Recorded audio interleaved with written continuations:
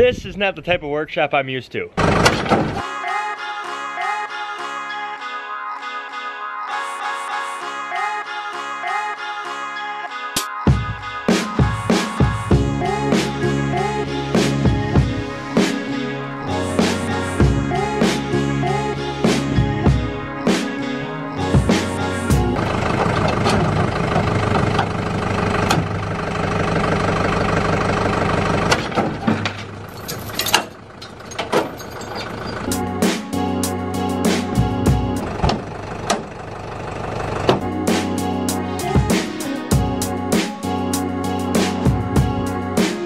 This truck is so dirty that I have to fill up the, like I ran out of gas.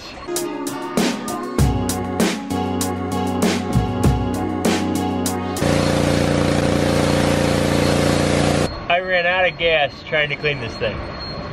It's dirty.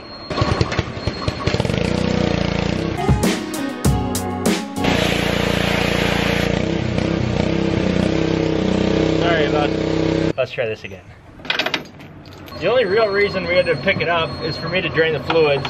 Fluids are drained. Now I can set this thing back on the ground. But now I need the tractor because it doesn't have any oil or any coolant. But now it's all soaked, so I'm not gonna be able to finish it today. I mean, I could, but why work harder when you can work smarter? I think I'm ready to set that Dodge down.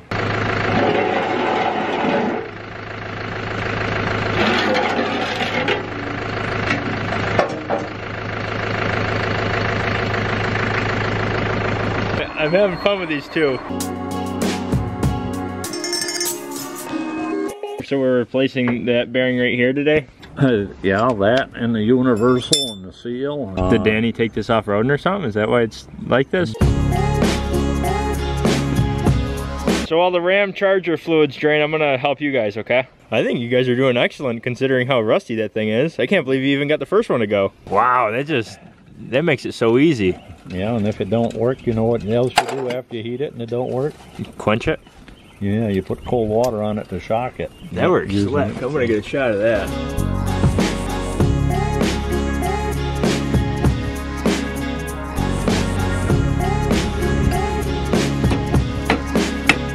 So my plan is I'm gonna let the fluids drain out of this thing. I got my pans underneath it. And while that's doing that, I'm gonna see how these guys make out. Try to help them when I can.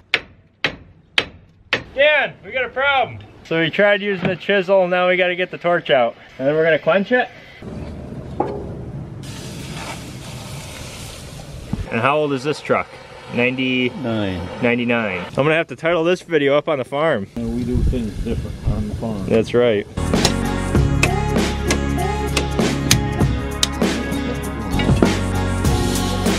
So basically you guys are gonna have a brand new truck by the time we're done here. Yeah, right. We're gonna do the lower ball joint first, and that ball joint's gotta be pushed through. So we're gonna heat it up. I'm learning farming 101, right? This is gonna need a lot of force. Have you seen the rust down there? It's got some rust.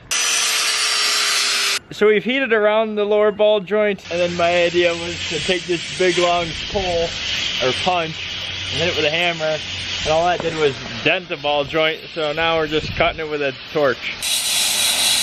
When in doubt, just torch it out, right? Got the hammer. So is the torch the #1 tool at the farm? Is the torch #1 tool at the farm? The hammer is first. And then the torch? You men are animals. He said those aren't my pliers, they're mine. He says he doesn't care. What if we rip this thing right through here? Oh, I like your lighting here in the garage though. This one right here. That's free too. I got the bird camera. If you're nice to them, they don't shit on you when you're working on the bench. That's nice of them. Yep. Size. Yep.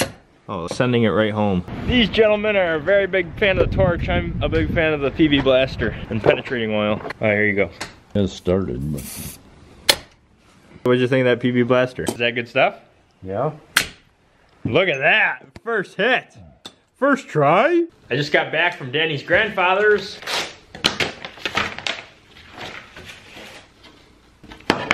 I have to read the note on the back real quick before I hang it up, otherwise I won't be able to read it. Hi all, my name is Derek. I am 14 years old, I live in Arizona. I love watching your videos every day of the week. Brap on. Thanks, Derek. You're gonna be on the Wall of Fame first.